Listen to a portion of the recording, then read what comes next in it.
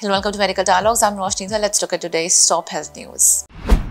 America's top young scientist winner who created soap for treating skin cancer. Heman Bekele, a 14-year-old 9th grader at Woodson High School in Fairfax, Virginia, has developed an innovative treatment for skin cancer as part of the 3M Young Scientist Challenge. His creation, known as Melanoma Treating Soap, not only secured him first place in the competition, but also earned him the grand prize of $25,000 in St. Paul. His interest in science has deep roots beginning at a young age and evolving into a strong passion for bringing his ideas to life. During his elementary school years, he had a unique opportunity to explore his creativity for 1 hour each Friday, initiating his curiosity and inventiveness. He explained that I always thought people constantly getting hit by the really hot sun and not having the awareness or even the knowledge that is really a dangerous issue. Recognizing that many individuals diagnosed with skin cancer could not afford treatment given the staggering global average cost of over $40,000, he was determined to make a difference.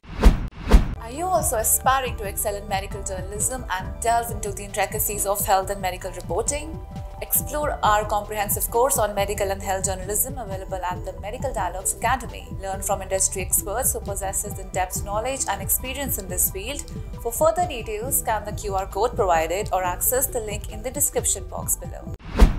As Bekele matured, the sense of inequality continued to resonate with him, inspiring him to take action. With guidance from mentors and support from the Young Scientist Challenge, he transformed his idea into a tangible product. To bring melanoma treating soap to the market, the next step include obtaining FDA certification and securing a professional patent with the aim of making their product available by 2025. The prize he received will play a crucial role in finding further product development and supporting his future education, paving the way for a promising and socially impactful career. That's all for today. Stay tuned to Medical Dialogues for more updates. Never miss a medical update from Medical Dialogues. Like, subscribe, and press the bell icon.